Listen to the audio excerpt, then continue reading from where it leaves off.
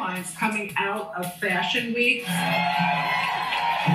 There was a beautiful moment, Billy, with Beverly Johnson. It's been almost 50 years since she was the first black woman ever on the cover of Vogue, and she closed the Beboo runway show. Well, this is wonderful. All of the models were models of color in honor of Black History Month. And you're going to make me cry right now. It was a moment.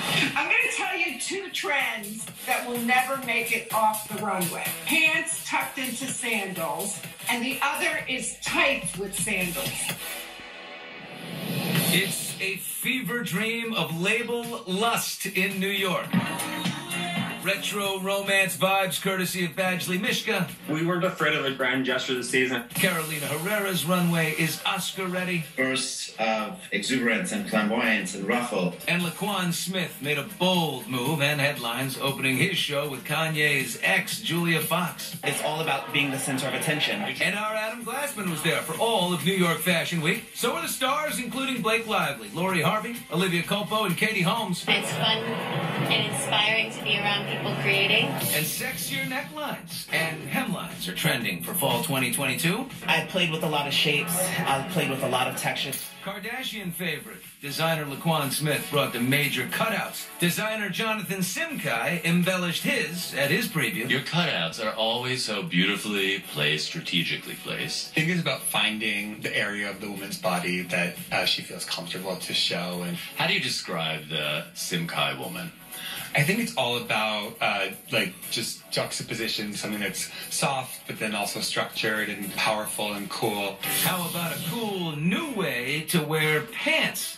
Tucking a wide leg pant into a strappy sandal to really create a beautiful silhouette. Fall fashion trick at Carolina Herrera. Turn the dress volume way, way up. In order to really pull off successfully the drama and the volume. Creative director Wes Gordon, who took the reins from founder and global brand ambassador Carolina, has the perfect princess dress for this Oscar Best Actress nominee. Kristen Stewart was, I think, beautiful in the second to last look that was blush pink silk file with 4 tiers of tulle coming up behind it. Retro and romantic silhouettes were the focus for Mark and James of Badgley Mischka. Kind of taking the 50s couture, post-war kind of stuff and looking at it through a 1980s lens. The tights with sandals trend will be big. So will exaggerated necklines and Power One shoulder gowns. My favorite, I think, is the olive green pave sequin bodice. And they have this fashion forecast for the Oscars. There's going to be beautiful, sophisticated colors, unique combinations that are not so expected.